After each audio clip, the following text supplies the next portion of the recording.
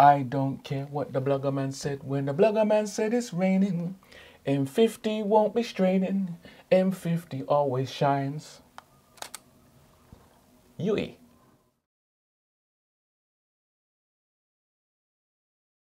In the beginning, there was the M line. Okay, it might not have been the exact beginning, but in the beginning for mirrorless in Canon, there was the M line. And then there was the M1 and the M2 and the M3, M4, sound like motorways. And then there was the M50. And the M50 had the flip screen, the flip out screen, the total flip out screen, yeah? The M50 could shoot 4K. The M50 had the eyepiece, the EVF. The M50 took EF lenses via the adapter. The M50 was the perfect all-rounder, or was it? 6 months after having this, after buying this baby, and I'm just loving it. So last week we looked at the photography aspects of rolling with the M50 for 6 months. This week, it's the video aspects of it. I went out, I was invited out. Elsie Kwanzaa came round my house and said, let's go down to the flower market over in East London. And, you know, I like my flowers, I like my plants and stuff. I have a nice garden, which I usually do vegetables and stuff in the summer. Not really into flowers, but I do like being around that. So, yes, we went off to the Columbia Road Flower Market over in East London. And if you don't know about that market, check it out. It is a serious place for all your plants. So anyway, we was out there. Of course, I had my trusty M50 in my side bag because that's where it lives, in my side bag, and it travels with me wherever I go. And I decided to take some pictures because that's what I do, take pictures. So I'm there in Columbia Street. It was completely packed, completely jammed. I'm taking pictures, getting some good shots, getting some nice shots. It was kind of, sun was out. It was kind of a blue sky, but the sun was out. But because of the way the road is, we was getting deep shade on one side of the road and complete brilliant sun on the others, which is a nightmare to actually film in because, you know, the comparison between dark and light, and you have to decide which one you're going to expose for. So it had a quite tough time filming impromptu style with my M50. But having said that, I think it done quite a great job. I'm going to show you some of the footage so that you can decide for yourself. Bear in mind, this was impromptu. We had an M50, there was no top mic, we had no, you know, gimbals or anything like that, no drones. It was just an M50. I decided to bring it, take some pictures, then I decided to do some filming, make a little story out of this trip to Columbia Street Market. So anyway, I'll let you be the judge. It's a bit shaky, but you know, it's real. What can I say? It was jam, it was real, it looks real. I kind of like the shaky, so long as it's not too shaky. It kind of works, I think, with this particular bit of filming because it was so jam and there were so many people there. But anyway, if you look today through the square window, we have some footage of us at Columbia Street Market. So you be the judge. And after this, we'll give our view and our thoughts on how the M50 has done for the last 6 months. So through the square window, cheesy wipe coming up. What is it that you're actually after? Try and get a maple shrub. A maple shrub? What's a maple shrub? When it's out? It's like a tulip tree. Yeah, that's cool. You want a tree for your garden? But it only grows small. It's like a small tulip tree and it's really pretty. Have you seen anything like that? Not yet. I'm hoping. Okay.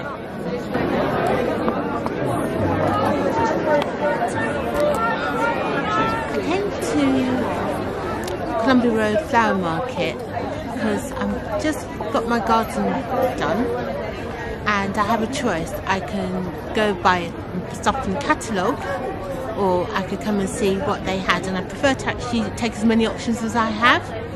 And coming down here, at least I can see what I can do in terms of my garden. They had some fern trees, which I really like. They are £30 a foot. So that one I sold for 45, and these little ones here are about 20, 25. Okay, thank you. We're about to Do they grow in any soil? Yeah. Yeah. Even in possible soil? Well, they might be a good one for impossible soil. I don't know how ours, because you actually feed and water from the top. They're quite reasonable because I've looked about at garden centres and the prices here are quite reasonable. Huh? They also have some small shrubs, but not the one that I was looking at. So that forces me to actually have to go back to the catalogue, but at least I'm satisfied that I came and I saw. But I know that if I wanted any house plants, this would be the place to come. I'm reaching 3% there. Yeah, I might take it. I'm just going to find mine. I didn't see anything like that, and I'd like a willow like that one, so I'll order it on the catalogue. Yeah, it was very crowded, but I've been here before, so it didn't put me off. I know that I'll come back again because there's stuff that I could buy, particularly if I'm looking for large house plants. And I was looked at a couple today. The crowds don't put me off because I expect it. I didn't expect to come here and not find any crowds. That's what this place is renowned for as well, the crowded Sunday markets.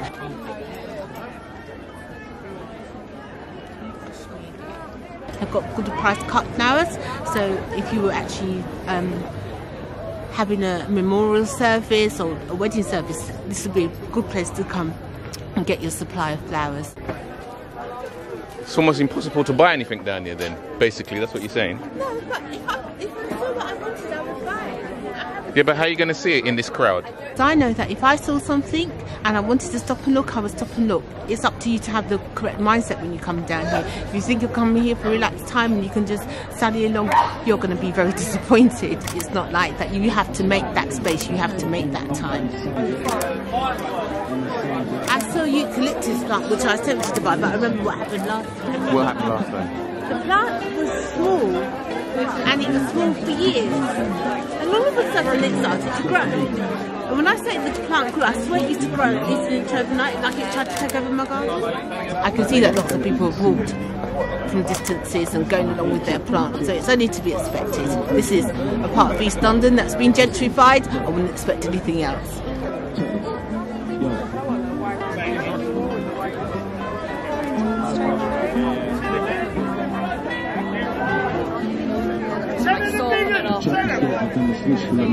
What do you think I do as soon as I wake up? I'm in the foot going in, spend my money on snow, jackets, hats.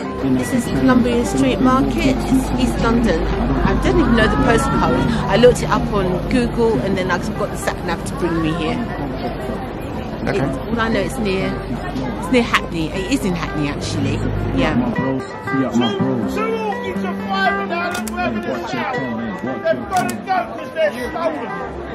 I'm so special, but every time I close my eyes I see the devil. Every bloody beat I'm on, they say it's levels.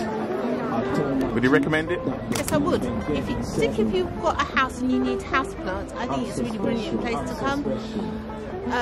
And if you need cut plants, yeah, it's a brilliant place to come because the plant plants, I've bought them from here before and they last a good long time.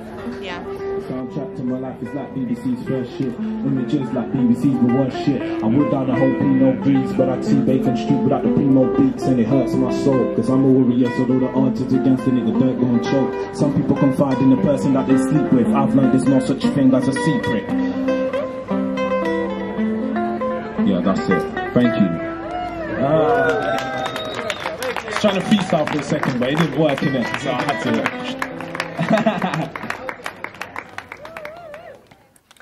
You know what? This M50, I believe, after 6 months, because this is part 2 of my 6 months review, I reckon this is the ultimate multiple media management tool. After 6 months, that's my conclusion. It has its faults. It's not perfect. There's no such thing as a perfect camera. When I'm shooting, I find myself chasing the light, chasing the exposure on this little dial here. I suppose I could put an ND filter on the front. I'd have to try it with that, but then that means I'd have to walk with an ND filter.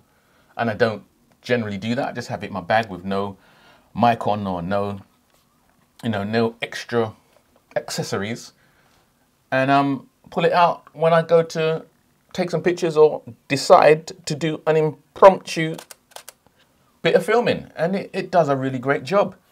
So I can't really complain. It's been fantastic for the 6 months that I've had it in photography and in video. And it isn't better at photography than it is at video, and it isn't better at video than it is at photography. I think it's probably the ultimate multiple media tool, coming at a great price point, less than £1,000. I got this for like 550 quid. It's perfect. I'm really enjoying it. I was thinking, if Canon made a EOS R style M50, just a little bit bigger, one that didn't take RF lenses, so you could just put the normal EFs on it like this with the same M mount, I think that might sell. That might really take off. It'd take a lot to knock this off its perch for me though, because the size is just really great. But if they did do that, because I heard rumors, and I'm not really a follower of rumors, but I did hear rumors that they're going to bring out a cut down, or they might bring out a cut down version of the EOS R. Might be interesting. Might be interesting. Might give my little EOS M a run for its money. But yeah, I'm happy with it. Great little camera. Great little tool. Does what it says on the tin. Well, it doesn't actually say it on the tin, but it does the job. So let's keep doing our multiple media thing with our multiple media tool. Right here, the Canon M50, and it's thumbs up. Jeepers, creepers, where you get those peepers? M50 sneakers, it's full of style.